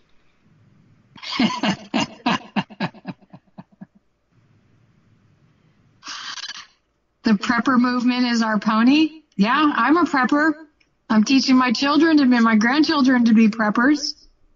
That's right. That's what we all have to. What's that? What are you prepping for? Are you prepping for an apocalypse? And at what level when we? No. What I'm prepping for is for when the infrastructure is destabilized. Right? That's what I've always prepped for. And back in the 80s, what led me to this was we got hit by a hurricane in Houston, and it was one of the worst in history. And we were without infrastructure for 3 weeks. We had no electricity, no water, no gas, no nothing. And no one was prepared. No one. And the neighborhood that we lived in was the last to get our infrastructure back. And that woke me up and made me realize this could all go out one day, right? The electricity could go out one day. I suspect it's going to. Not a matter of if, just when, right? We've already got brownouts all over the world. We've already got electricity issues all over the world. I mean, it's funneled by fossil fuel, which is, speeding up climate change. So I started prepping then. At that point, every time Christmas came around, I asked for prepping supplies. My family thought I was nuts. But I've built prepping supplies. Like, I've lived out of my house for the last 4 months. I've probably gone to the grocery store maybe 4 times. And that's only to get fresh food because I didn't have it growing in the garden. Had it not been for that, I probably wouldn't have had to leave this house for months. So that's what I'm prepping for, is to not be dependent on the infrastructure, right? If the worst happens, I'm okay. So, and that's what I'm trying to teach my children. How do you thrive and survive without being dependent on a system? Okay. And so I'm not prepping for the world to come to an end. I don't think the world's going to come to an end. I don't think the worst is going to happen. Do I think it's going to, the dynamics of the earth, of the planet, are going to shift dramatically? Absolutely. Honestly, my personal opinion, and I could be wrong about this, I believe the ET presence is going to make itself known sometime before the end of 2021. And I think it's going to challenge a lot of people's beliefs, right? Because you'll have to go, oh, this isn't what we thought, right? Life is something much different. What do we do? You're going to have 2 reactions. You're either going to get scared, try to kill yourself, do something because you don't want to face what the reality is, or you're going to embrace it. I hope to be one of those people that embraces it. And I'm not afraid of change. I don't like things being the same. I don't like a routine. I like the new. I like delving into I love spending time with a culture that I've never experienced before. I love seeing different dynamics of people and different cultures. And I've moved between cultures. I've had to because of my job in the garment industry. I've traveled all over the world and dealt with many, many different people. And I move between worlds very easily, but I notice when I do it that it's very disturbing to other people. I prefer people who are not like me over people who are like me. Passing the baton. Okay. Sash. Yeah, that's the same kind of that. I'm a professional anthropologist, and so what we do, and when we're young, is we go and live with, totally immerse ourselves in other cultures, eat what they eat, work like they work, live in their language instead of our own language, because language structures your thoughts. And so what we have found is that in every tradition, no matter what the symbols people use, they all, and they can even do that if they're in organized churches. Even in organized churches where most people are bound by dogma, there are reflective people who talk and who live love with each other and are the real thing. I was at UCLA, and we were right across from Marymount College, and the nuns that came there and the priests that came over, they all wound up quitting or getting kicked out, of course, but they were free thinkers, just like us as radicals at UCLA. And that's it. Enlightenment always stays with you. In psychology, we call it the aware ego or witness. Once you can witness yourself, you're no longer a victim of whatever subpersonality is being evoked at the moment, but you have a reserve that you can step back and observe things and get the bigger picture. And then you're free to choose in a way that you weren't. Prepping is really important especially out here in Maui. The river rises and you can't get across. The tree falls on the line and you're not going to get electricity. If you don't cut the trees that are overhanging your house, they fall down and break your house. It's like being a prepper. It doesn't just mean it means being able to do a lot of things that have to do with climate change and being able to adapt to the vagaries of changing Earth situations. Right. Next. Are you complete? Yeah. Okay. Well, yeah, I would love it if we would have continued our growing food like we had envisioned when I first came here going on 24 years ago. So we've always had the vision of having a conscious community that, kind of lives on and off the grid, but able to sustain ourselves by growing our own food. So that was a wonderful concept. As we got busier and older and wrapped up in technology and doing things like traveling and radio shows, and there was no one home to mind the farm, the crops weren't planted and harvested, and a lot of the vegetation is huge now, and things are overgrown. So, but I hear what you're saying. The other thing that kind of bothers me is that on some level, we're preparing for this apocalypse, and I'd like to bring it from the positive rather than we got to be prepared just in case the world's going to end. And I found myself doing that all through my life. I'll end up buying 10 of something I really like, and I'm going, why am I stocking up like someday they're not going to be available in the store? It's always been in the background, and we've had that all along. We've had stories of the rapture, and I think that might be a primal memory of the original apocalypse with Sodom and Gomorrah. It might be in our DNA, and then we've had it in this recent era with World War II. So I'm just wondering how we can do this from a positive space. This is the goal we're going to, which is growing more natural food, getting our feet and fingers and hands back in the soil, slowing down our lives. And I think that this COVID, at first initially, it slowed us down. We were in our homes. We weren't going outside. Us, everything we could do without. Right, and now we see the COVID is interrupting our distribution, our production of food. So I think we're already in the need for the prepper.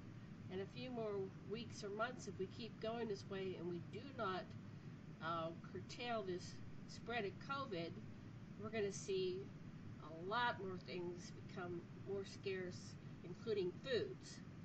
So we already, living in a rock in the middle of the ocean in Maui, we see shortages all the time. We have to wait for the barges to come in. But, I had a hell of a time buying Windex the past 2 weeks. It's like, so you never know. Shortage is like, I looked on Amazon, it's like $22 for Windex. No, I'm not spending $22 for Windex. So, there are certain things that if you go spend $2 on vinegar. It'll do the same thing. Well, I'm just using it as an example, right? It's like, oh, okay. Now there's a run on Windex, toilet paper, and now Windex. So what next, right? And so right. I couldn't find my turkey bacon. Finally, it came back in. Anyway, there seems to be a run on food because our distribution systems are being interrupted. Our food growth, production, harvesting, packaging, and getting it on the plane, train, boat, truck, whatever. So I think we're already there. And since nobody's doing anything, we don't have any kind of leadership from the top saying we need to establish these protocols. We're on a train that's going down a mountain and the brakes aren't working. So I know. We really need to do something. I mean, don't just sit there. Do something, and not run around saying, "Don't wear a mask. Don't wear a mask because it's my right, my freedom to kill you." You don't have the right to kill me. You don't have a right to kill anybody else. Put on a freaking mask. Wear a shield if you got COVID or what COPD you can't. Yeah, you can wear a shield. You can wear a shield and a mask. Do something. But making that an argument, and some people are getting killed over it all. They're getting hurt and killed over mask, not mask. This is an intentional, yet another Anunnaki. And by the way, I just want to say this one thing. If you're a billionaire or a millionaire over X, I'm not sure. Let's just say you have over 10 million. I'm just picking that out of the air. But, to get into that club where you're a millionaire, you have to sell your soul to the devil, so to speak. Because, they're not letting me, you, and average Joe get filthy rich. And the people that are celebrities, but a lot of them have been seen at Bohemian Grove, and they're in these, different religions that they require you to sell your soul, like Scientology, so there's something going on there we really need to look at. Okay, I've talked enough. Next person. Who wants it? Who wants a talking stick?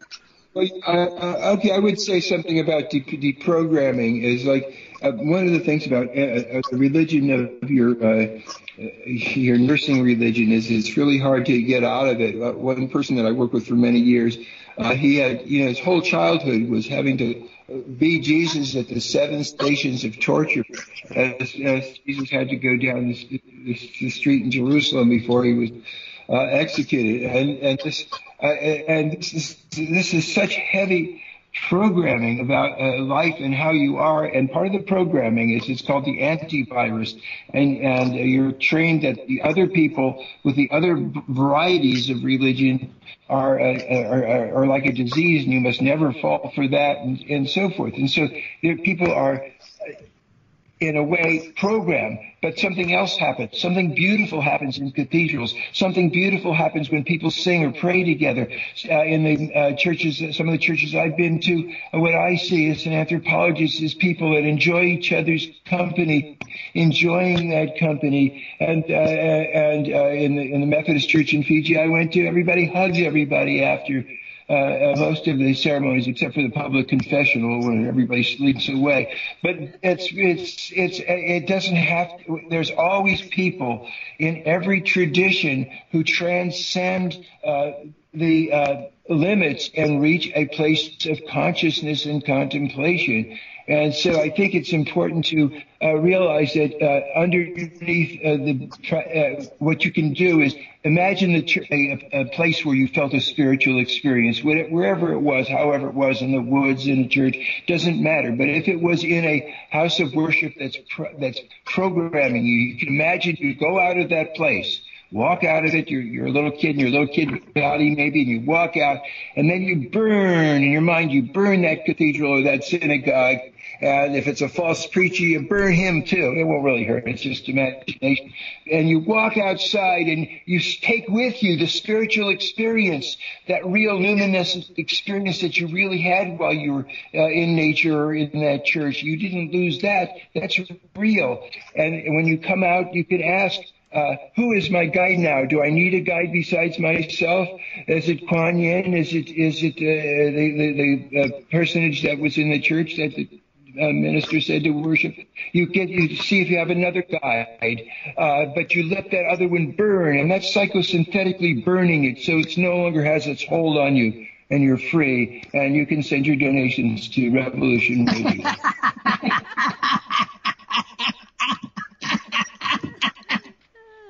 That was good, Sasha. He's hilarious. Back to you, Deborah. So, I think New York, where I live, is an example of how COVID should be handled at this point across the country. We now have only 8 states where the numbers are going down, New York being one of them. And we were one of the worst epicenters, when I got back here in April. And one of the reasons why we were able to tackle this, we're open. Just this past week, they've allowed us to go inside of restaurants, but we're still doing the things we're supposed to do to make sure this thing doesn't raise its ugly head again. We still wear masks. New Yorkers stayed home. I've known this place my whole life. I've never seen empty streets in New York ever. We stayed home. We stayed home in our houses. We didn't go out unless we had to. You didn't see us having parties or bars or none of that. We did what we were supposed to do. We followed the governor's instructions, and look where we are today. All the other, 42 states are now entering the space where we were 4 months ago. 3 months ago. So take lessons from this. It's, wearing a mask, I'm going to say this to people. It's not for you. It's to protect the people around you. So stop being so arrogant that you think you're so special that you don't need to care about the guy next to you. I'm passing the baton. Sorry, I had to get that out. I'm venting. I know. Let's see. What else can we talk about? Let me go back to the show page. I gathered some articles. 1 second. I moved away from it. Where is it? There it is. Over here. Nope, that's not it. Hold on. Shouldn't wander off. Here it is. Okay. And I want to say this. Today's totals globally in death from COVID is 500,000 people. So all of you saying that this isn't any worse than the flu, go stuff it. Yeah, go stuff it. I agree. Listen. If people listen, if you want to die, you don't have to kill other people. And if you die, we still love you and forgive you and rest in peace. Yeah. Well, it does seem very suicidal.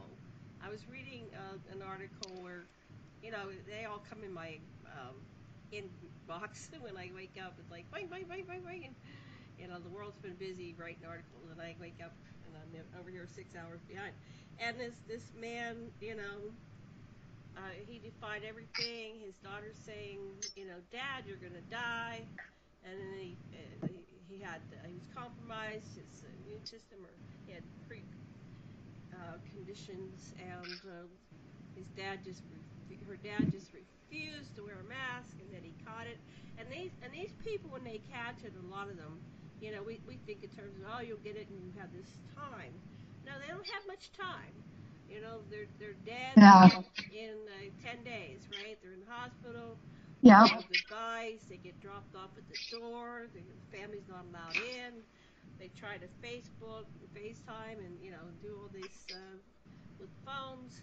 But there's just a day you call in and they could be fine in the morning. And you call in and they've got the what do you call it, when they put the tube down them and they're gone. Not many of them come off of that.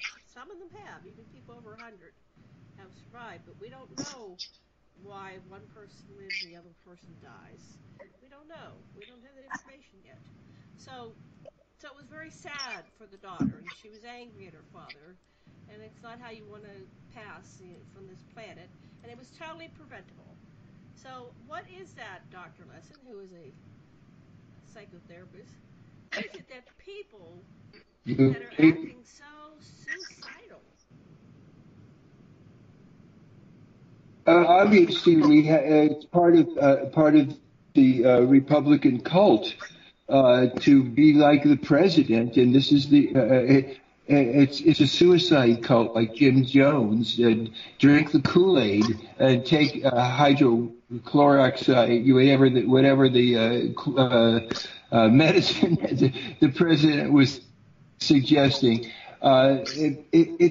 People who are choosing to die, we need to bless them and not be angry at them. And I do think we have every right to demand that they not infect other people. Yeah. But it's also a blessing to be able to not have to interact with people and to be able to follow your rhythm. Contact and withdrawal. You need to interact with other people to get stimuli, and there's lots of ways you can do it. It doesn't have to be face-to-face. And there's withdrawal, where you stop interacting with other people and go inward and reflect. And those are both part of the natural rhythm of life. And I personally have found this really just lovely. I get to spend so much time with my very favorite person in the whole world and a few other people now and then, but it's great. Janet and I get to hang out a lot. We're with our cats. They're very interesting little fur people. But let's look at this one step. So it's not that they are happy with just suiciding themselves, but they want to take people with them. So these people that are going out and they know, we've been doing this for 6 months now. They know full well that they're going to go out and get infected and infect other people, and a certain percentage of those are going to die. It's like They're a bunch of suicide Yeah. bombers, and they've got the COVID bomb strapped on their chest, and they're going to go and breathe on everybody and explode it. And, you know, they have these demonstrations on how this passes around. And right now we're seeing the end of this demonstration. It takes, 14 days, and then people start dying. And every day, we said 500,000. Dr. Lessin, do you have any idea what goes into the psyche of a suicide bomber? I like that one.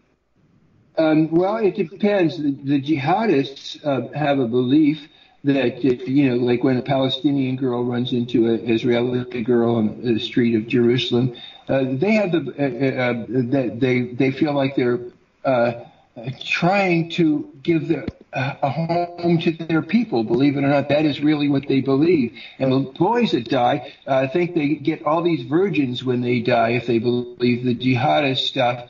And I don't know where they get all these virgins. That's another problem. But in any case, I don't think there is such a thing as a virgin in that part of the world. But in any case,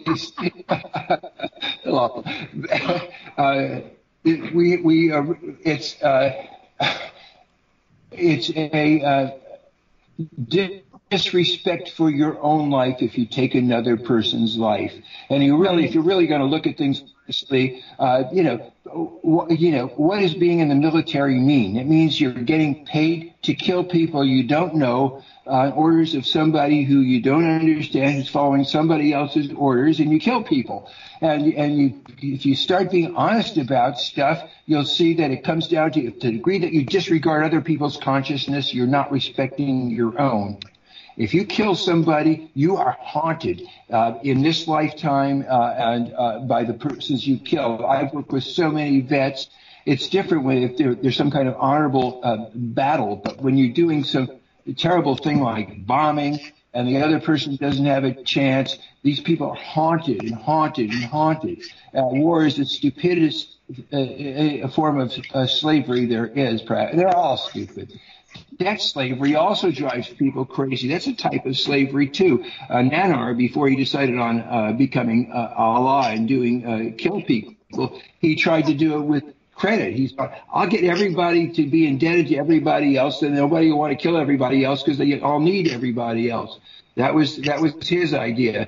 It didn't work because Marduk was always willing to go to war and kill people. So Allah started killing people too. But it's all dumb, and it's all based on lack of empathy. And when you're not empathizing with any other people, that means you're not honoring your own vulnerability. Sasha, what do you think prevents people from being empathetic to others? I think that they've developed a strategy to survive in a very difficult growing up situation where they weren't loved. And so in order to survive, there's many tactics. One tactic for a boy is to be aggressive. Another one is to be a wimpy victim. Another one is to be spiritual. Another one is to space out. Another one that's very common is to move into your intellect. So instead of feeling life, you think life. And so it's very variable what these different subpersonalities are. But in a person who reflects, they inevitably find that their defensive personalities, which is what they attack other people for exhibiting, are really just their own defenses against the vulnerability, the feeling of I'm not being loved. And being loved when you're very small comes in very specific ways. When your mother's pregnant with you, being loved means that she isn't upset, that she doesn't drink alcohol, that she doesn't smoke, that she doesn't let anyone hit her. What it means when you're very, very little, it means that your bottom's dry and that that you're fed when you're hungry, and that you have people to touch and interact with you. And when you're a little bit older, it means that your parents answer your questions as best they can and help you develop your intellect, that they encourage you to be yourself in your own direction at your own pace and not push you into being something else. That's love. And if you don't get that love, you split, because you need your parents. You're dependent on them. You've bonded with them, and it breaks your little psyche, and you then become a defensive person, and your defensiveness can take all kinds of forms. And if you can always be corrected if you have somebody to help you reflect, or you go on a mountaintop and take some peyote. Whatever your method is, you could get over it. But that's how the defensiveness comes. And underneath those defensive people, they're scared little kids, hurt little kids, magic kids that would just love to come out and play with you if you just know how to reach them and not reject them just because they seem so different and obnoxious. And that ties into this new book by Mary Trump that's coming out on the 14th of July. Too Much and Never Enough, How My Family Created the World's Most Dangerous Man. And so let me just read an excerpt from here. That the Fred Trump, Fred is Donald's father and Mary's grandfather. The family ethos was cheating as a way of life, and they looked at the rest of humanity as monetary pieces. There are stories of Trump and his family sending off the wayward, alcohol-addicted son Donald's older brother Fred Jr. to the hospital alone on the night he died from a heart attack. He died at the age of 42. And let's see. So if you go back in time, Donald Trump could not pass his SATs. One of his teachers said, Professor at Wharton, William T. Kelly, said that Donald Trump was the dumbest goddamn student I ever had. So there was something going on because of probably abuse, because abuse adds to and takes away from your IQ. And so... Well, his father was very abusive. When you get into that book, that's the one thing that comes out of it, is that father was very abusive to everyone in the family, including his wife. Right. So what Mary says, Mary's opinion is that Donald's ability to be successful with his father Fred, who, if you don't know, was a terror of a human being by most every count, according to Mary, Donald's success was simply based on the fact that he was mediocre enough and sociopathic enough to fit into his father's plans. The only reason Donald escaped the same fate that his personality served his father's purpose, same fate as his older brother who died at 42. And that's what sociopaths do. They co-opt others and use them towards their own ends, ruthlessly and efficiently, with no tolerance for dissent or resistance. And Mary is an actual clinical psychologist, and she explains that while her uncle has all the clinical traits of someone with narcissistic personality disorder, he's even more troubled than that, and a comprehensive breakdown of his mental health landscape would be virtually impossible to achieve. So, wow. Anyway, I pre-ordered the book. We're going to do a show on this. I think that this sociopathy and psychopathy goes back in time to the Anunnaki and is a trait that can be nurtured and fostered through the previous generation, the people that are taking care of someone, and it seems to be not necessarily genetic, but it's environmental. It's by who raised you, and they create this succession of personalities that are sociopathic, narcissistic, psychopathic. And okay, we have about 7 minutes left. Sasha, what do you know about sociopaths, psychopaths, and narcissistic personality disorder? I find it very limiting to apply labels to people that I deal with. I'd rather deal with the reality of the person as they change before me than to diagnose them and regard them as as being this or that. And in a way, you can even see that in a very useful movement, the AA movement, when people begin with, my name is Sally and I'm an alcoholic. And it's hard for them to ever be anything but an alcoholic as long as they define themselves. In psychology, once you've come a little bit of a way, you say, if your name's Sally, you say, don't say if you're not Sally. My name's Sally, and I have several aspects. One of them is a part of me that likes substances and behaviors that can alleviate my anxiety. I call it my inner addict, but addict's a pejorative term, so I'll just call it my inner comforter. And the inner comforter comes in when I need to deal with some anxiety, and I found other ways to use candy when I was a kid, but now all I have to do is do 5 push-ups or say the Lord's Prayer or stand on my head. It doesn't matter what it is, but I do something to slow me down so that I can reflect and say, I've been destabilized. I've gone into a bonding pattern where I'm attacking or retreating from somebody, and that means my vulnerability has been touched off, and I really need to look at that. And if I could talk from my vulnerability, I won't get in these contretemps with other people, but we can care about each other more easily. If I share how I feel hurt or frightened by what's going on, even if that's an irrational fear. Once I start sharing that, and once other people start sharing that with me, we can be friends. So, Sasha, looking at the way our country is so divided, what do you think we could do collectively as a people to try and bring it back together? Something an individual could do just day to day to try and get the other side to hear each other. You know, to listen, not just hear, but listen. I think that's a really good idea. After the Watts riots, us UCLA students went down. We joined a community, and we just sat there and we listened to the people in Watts about what was going on, and we learned stuff, and we learned how we could help.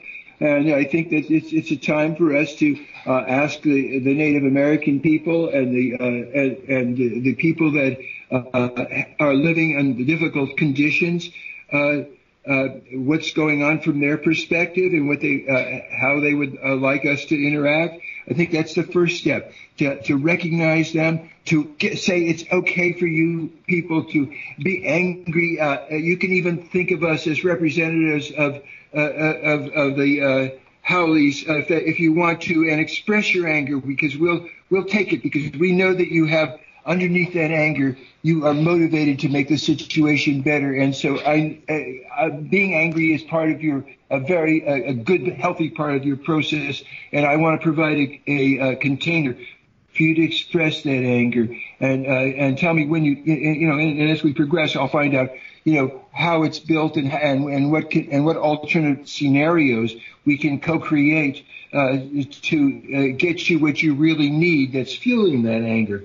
And so that's the beginning to talk. And the way to start almost anything like this, even to mediate a war, is called unilateral giving. Giving without asking anything in demand.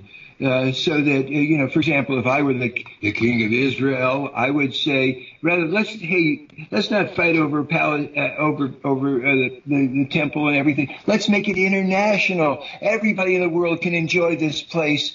And we're not asking anything in return.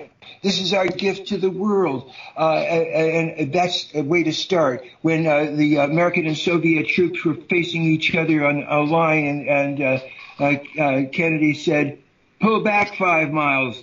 And pull back? And the Russians were looking like they were the aggressors. Then pretty soon they got the orders, pull back 5 miles too. And you can de-escalate by starting by giving. That's how to start. Great answer. I like that. Yes. So I was at a Truth and Reconciliation event with Marianne Williamson, and it was here in Maui, and she had everybody stand facing someone of a different race and culture. and we all apologized to each other. But it started with the white people, and it was just the most powerful and profound exercise I've ever participated in. And there wasn't a dry eye in the house. So something like that, we'll think about this, but something like that has to happen, because right now too many people are hurting, too many people are dying, and a lot of it is about racism, which started with the Anunnaki 300,000 years ago. Okay, final words to Deborah. Take us on out. Just be kind to each other is the best thing I can say. Yes, and how Good night, everybody. How can we be kind? Random acts of kindness, right? When you see someone in need, answer that need. Don't ask questions. Great. And that's our mission. Thank you very much for listening, everybody. We really enjoyed spending time with you. And this has been the Secret Matrix. Picture of planetary puja.